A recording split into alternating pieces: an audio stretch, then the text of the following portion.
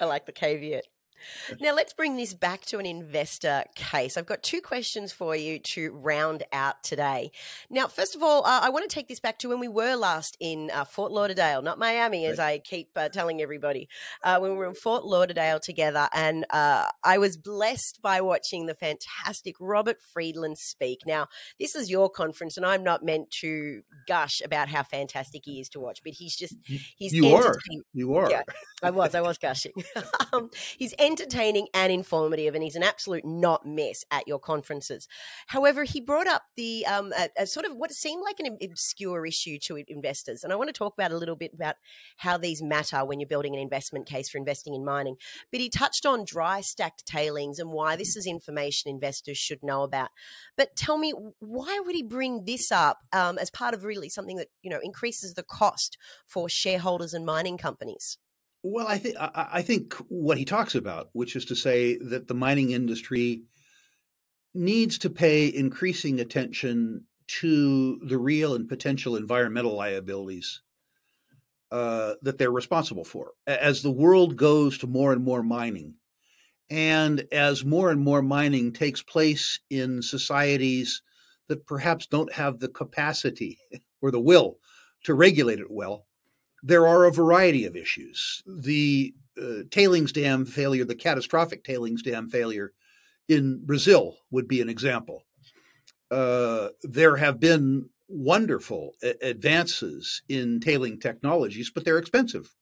One of them is to reduce the water balance in tailings, which is to say dry stack tailings, to move the tailings in place with much less water and reduce the probability of collapse. Now, it's also fair to note that Robert makes this point from the point of view of somebody who is mining very high-grade copper and won't generate very much by way of tailings. But nonetheless, what Robert talks about is a real issue.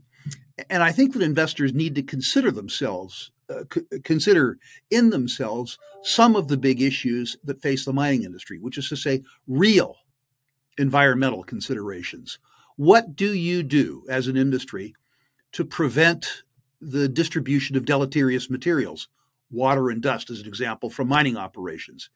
How do you ensure the stability of things like tailings and things like mine wastewater for decades after the closure of the mine?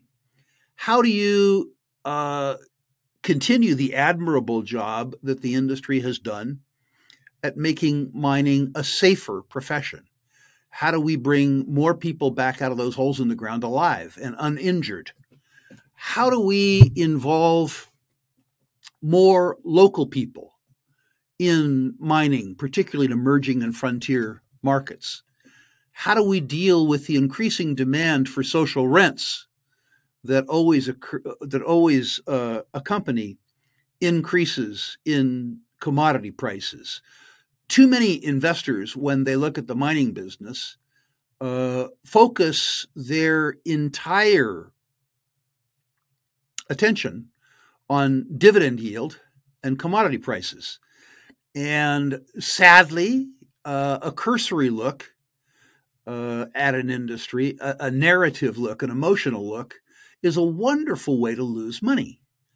Investors need to look for opportunity where other people don't see it, and they need to look at the very fullness of risks around mining. In blatant self-promotion, at Rule Investment Media, if you go there, you can see something called the Mining Investment Classroom. Albert Liu and I are doing a 32-part series on the consideration that investors need to put into various aspects of investing in natural resources and mining.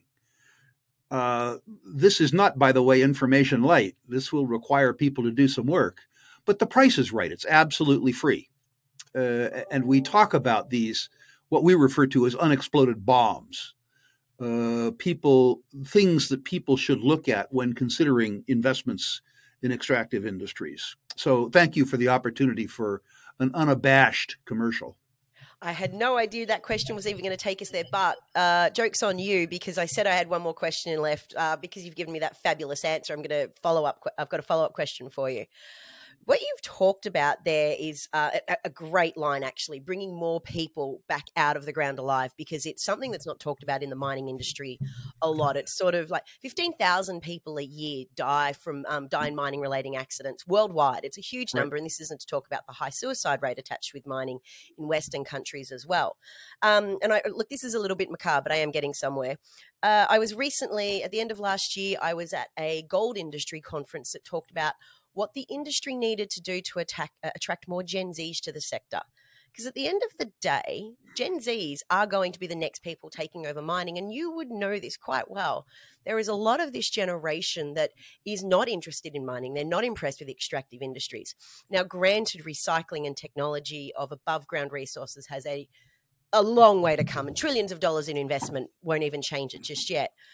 But how do you highlight the great miners, and you know a lot of these people personally, how do you highlight the great miners, the great industry leaders, and the great companies that are doing this environmental work and putting I've lost the word here, social issues at the forefront of what they're doing? And how do you get Gen Zs to see that change is being made? I think that's happening right now, actually. I think it needs to happen faster. I point as an example to my friend Bob Quartermain when he built Pretium Resources. The first thing Bob did was recognize that in northwestern British Columbia, in a remote location, that flying a bunch of white people from Vancouver up to northern BC was inefficient, when there were a whole bunch of native people who were unemployed who lived in the region and wanted to work there. It was a training challenge. You took a population base that hadn't had industrial employment before and turned them into mine workers. And you had to teach them not to mine in the old-fashioned way, which is to say pick and shovels, but rather to operate remote trams, remote drills. But it worked. The labor force at the Pretium mine is probably now 40% native. 40% first generation industrial workers, happy to be there. You don't have to fly them in. You don't have to fly them out. There's lots and lots and lots of women in that workforce. I know you're not supposed to say that there are differences, but there are differences. As an example, in a prior incarnation, Bob Quartermain learned when dealing with Andina populations in the northern Andes, you're going to love this, Shay. You're probably going to cut me off. But women have some sense of doing what they're asked to do. So, in driving haul pack big trucks, it turns out that these tires are worth $24,000 each, and tire wear is an important cost consideration. If one drives these trucks at sort of 14 kilometers per hour, one maximizes tire wear. The men, irrespective of how fast they were told to drive, drove as fast as they wanted to. And the women, it turned out, drove, at the speeds that they were asked, prolonging engine life, minimizing wear and tear on equipment, minimizing wear and tear on tires. The consequence of that is that Quartermain figured out that if you're going to employ somebody to drive haul pack trucks, you ought, in fact, to employ women. All of which goes to say there is a generation of miners now that is willing to spend the money on training. It is training, first of all, that substitutes capital for labor and puts equipment in the way of rock falls, puts equipment in the way of explosions, puts equipment in the way of gas poisoning. So to the extent that more mining can be done mechanically, to the extent that people can employ capital rather than picks and shovels, the industry becomes much, much safer. It used to be, when I was coming up in the business, that everybody above a mucker looked just like me. Big, old, fat, either bald or blonde white guys. Irrespective of whether they were in northern Canada or in the high Andes in Chile or in Congo. Mercifully, now all kinds of people work in mining. You know, if you go to the Barrick operations that Bristow operates in the Ivory Coast, it isn't just the miners who are Ivorian. The people who run the mines, the accountants, the geologists, the engineers, are locals. That's wonderful. They want to be there. And mining in a country like the Ivory Coast or Guinea is a high status job. There are all kinds of wonderful people there whose lives are constrained because of a lack of opportunity.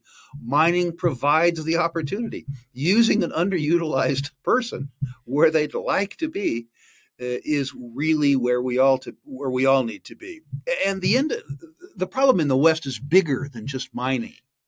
Shay, Mike Rowe, who did the PBS series on dirty jobs in the United States, points out that there are 7 million jobs unclaimed in the United States that can provide middle-class living. They are jobs in factories. They're jobs being plumbers. They're jobs in heating and air conditioning. 7 million trade jobs that provide middle-class livings are going unclaimed, while young kids are going $150,000 in debt to get college educations that equip them to do nothing. So partially, I think that young people themselves will understand that so-called status is no substitute for money. And they will begin to quit aspiring to becoming professors of basket weaving and live in their parents' basement for the rest of time in favor of operating around what are really generally pretty nice people in businesses like mining and oil and gas and, yes, plumbing. I think it's a non-problem, Shay. I think it's a problem for 10 years. But if people recognize that they need to be self-serving, I think most people over time, irrespective of age, gender, or race, are going to choose a nice life as opposed to a lousy life. So I think it'll sort itself out over time. It'll just be messy between now and then. Interesting. Okay, I like your perspective on that. Before we move to my final question, I loathe to comment on the difference between genders. I do. I hate getting into these.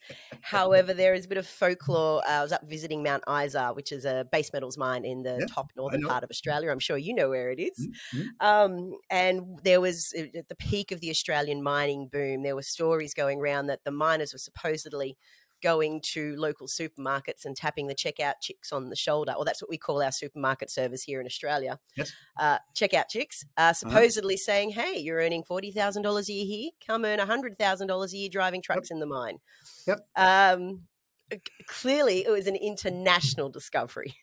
Correct. And I think that's how the problem sorts itself out. Listen, I grew up in the business. And when I was a youngster, and I'm not trying to say it's completely better now, but I would describe remote locations as probably not friendly places for most young women. There were some women who grew up in the rackets, particularly if they had relatives present in the mine, who were shielded from some of the worst of those activities. And I'm not trying to say that the problem is over. I'm trying to say it's very, very, very different than it used to be. And I think that managements will change not merely because of ESG considerations, but simply out of need. The industry has too many challenges in front of it to ignore the intellectual contributions of half of humankind. That makes me sound very woke, maybe for the first time in my career. The second thing that you're seeing is that maybe 2 decades of gradual, I hate to use the phrase, integration, means that increasingly more aspects of the mining business are being run by women, African people, Latin people, Native people. The truth is, and this is a very good thing, there's a whole broad range of perspectives. The idea that we had in the 1970s that all of the contributions that humankind had to offer mining were going to come from 4% of the population, which is to say old, bald, fat white guys, probably ignored the math of humankind.